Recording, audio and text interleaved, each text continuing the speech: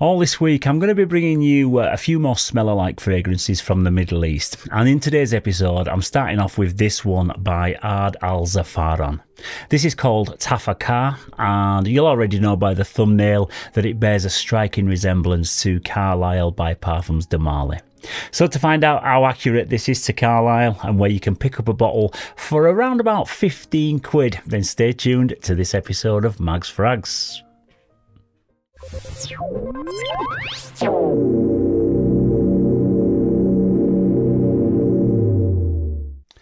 Yes, hello again and welcome to this latest episode of Mags Frags, where it's the fragrance that's the star of the show.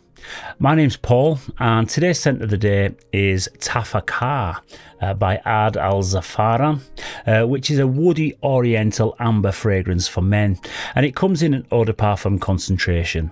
It's a 100ml bottle size, and I picked this one up from a website called EA Distribution for just £14.99. But it's also priced around about the £20 mark on eBay, and I have actually seen it as low as like £13 something on other sites. So it is readily available at online retailers. And I've got to say that for the price, it's an absolute bargain, considering a similar sized bottle of Carlisle is going to set you back around about £275.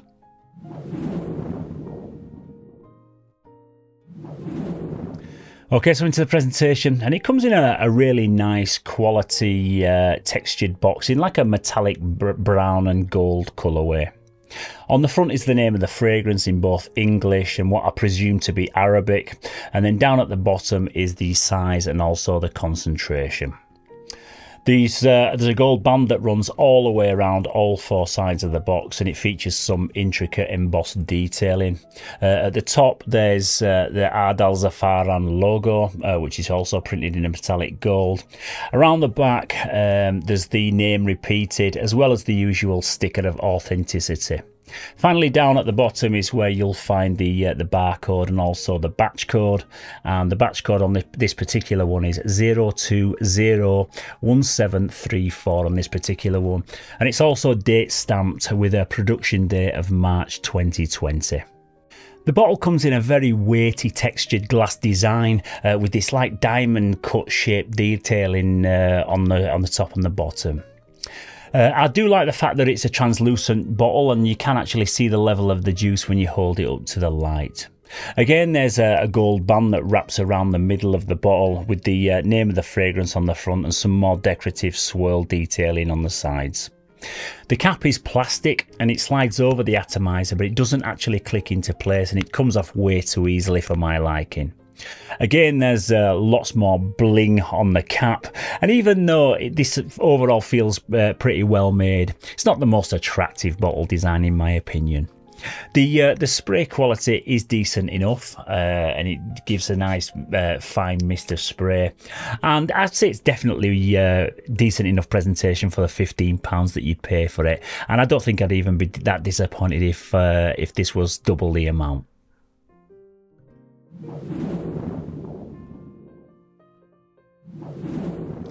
Okay, so the top notes in this are bergamot, nutmeg, rose and jasmine.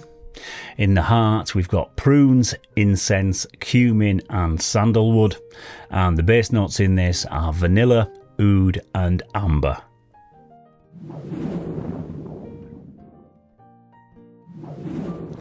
Okay, so this one opens up with almost the identical tart green apple accord that you get in Carlisle, and within the first 2 or 3 seconds after you first sprayed it, you won't fail to recognise it. However, according to the retailers that sell this one, none of them actually list apple as an official note, but to my nose you still do get tons of it in the opening, and I'd struggle to tell this and the Parfums de Marly version apart if I did it like a blindfolded side-by-side test. However, I would say that the opening of this is slightly more loud and in your face, whereas the Parfums de Marly version is slightly softer smelling, with a touch more smoothness. It's kind of a bit more smoothly blended. This slightly sour fruity blast from the initial spray is pretty short-lived, and it's not long before it transforms into a warm and sweet aroma once the combination of vanilla, prunes and amber come through. There are other notes in this like nutmeg and cumin that add a hint of spice, and also some rose and jasmine that bring some velvety smoothness to the heart of the scent. But for me, this scent DNA will always remind me of smelling like a warm apple pie in a bakery during winter time, and I can't think of a better way to describe it really. It's savoury sweet rather than being sickly sweet, and it has a real warm and comforting, almost festive like aroma. You do get a tiny bit of woodiness in the far dry down that obviously isn't real oud, but it does bring like an oud-like Middle Eastern quality to the base of the fragrance. It's blended very well, and if you are familiar with how Carlisle smells, then you'll be very impressed with how close this one smells to the original, especially in the opening few minutes, which is quite rare for a Middle Eastern clone. Usually they're a touch more harsh and synthetic smelling after the initial spray, but this one, it's really smooth instantly, and it really lets you know what it's inspired by within the first couple of seconds.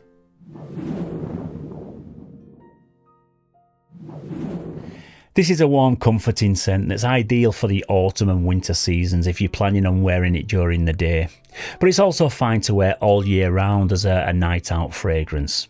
It produces a relaxing aroma that'd be great for like a date night or if you're going out to a dressed up formal event, but it's not really one I'd recommend for younger guys to wear as a clubbing scent. It's even great to wear casually at home if you're like lounging around in front of the TV, which I'd never do with my original, by the way, but when you've only paid £15 for it, it's not that much of a problem.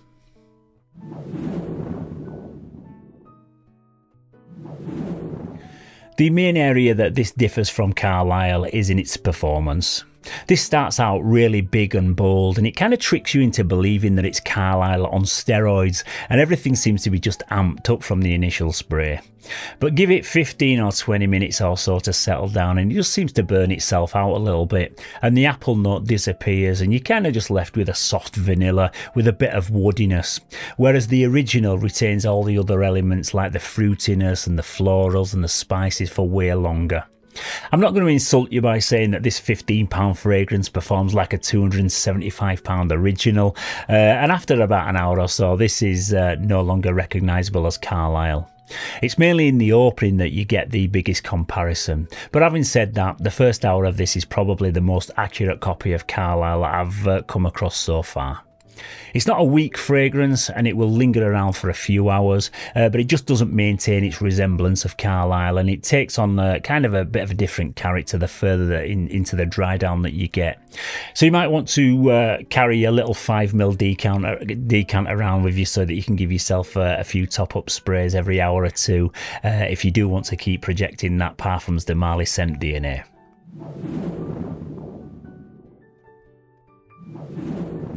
Yeah, this is a great value fragrance for the price that you pay for it, and under £15 you simply can't go wrong. You get an expensive niche fragrance experience at a fraction of the cost.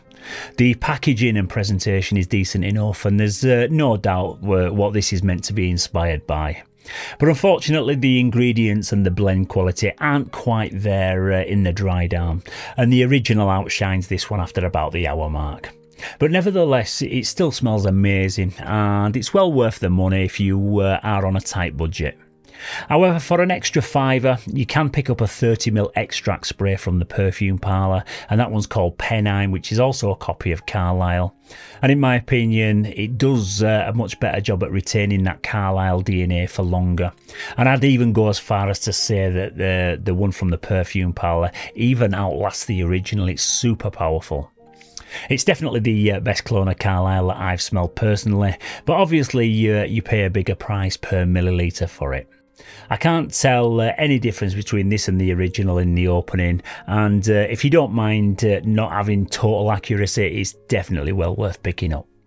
Okay, so that's about it for this latest episode, but don't forget I'll be posting new content every day for the next 7 to 10 days, bringing you a different Middle Eastern fragrance each day that smells similar to much more expensive scents. And as always, if you found this video useful, please don't forget to give it a thumbs up and to also subscribe to the channel. It's also great to hear your opinions, your thoughts and your critiques on all of the fragrances that feature in these reviews, so don't forget to keep your comments coming down in the comments section. So once again, thank you very much for tuning into this latest episode. Stay safe, keep smelling fresh, and I'll see you very soon for another one. Bye bye for now.